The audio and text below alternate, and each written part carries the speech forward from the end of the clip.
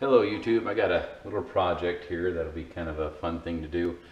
I have a friend that I lent some boostane to last year sometime, and he was supposed to replace it.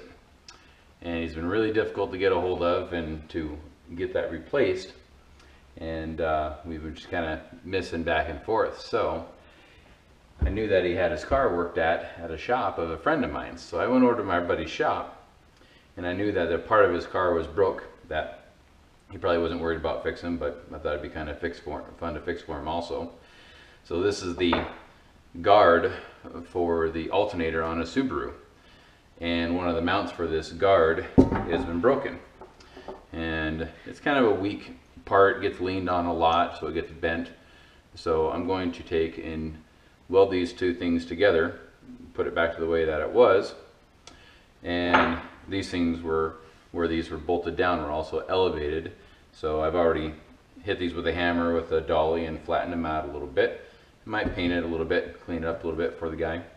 And then I'm going to show him this video and ransom this for my boostane. So that's what you're going to see, is me doing this repair, and we'll see how it goes. The guy's legal. He's not out on the streets. And there's a cat known compared to what was done. I'm talking USA 12 RPGs.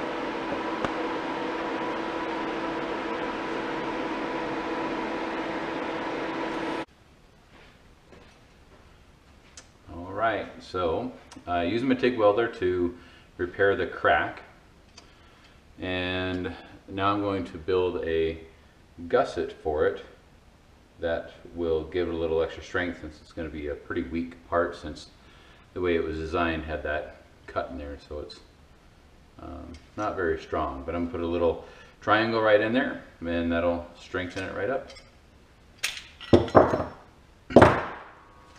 I'm going to do that by cutting a corner off of this piece here, and should fit in here pretty easily, like this.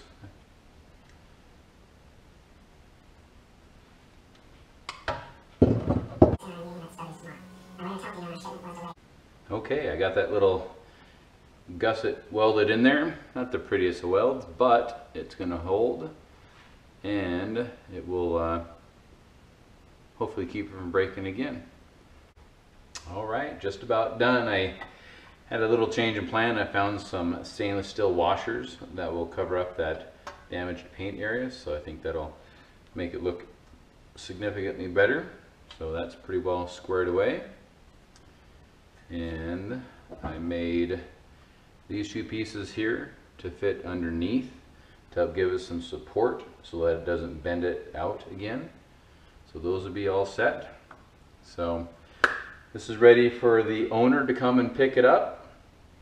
And as I said earlier, this is a ransom, technically. I'm ransoming this for some boostane, and the guy that I took this from knows who he is, and you know how to find me.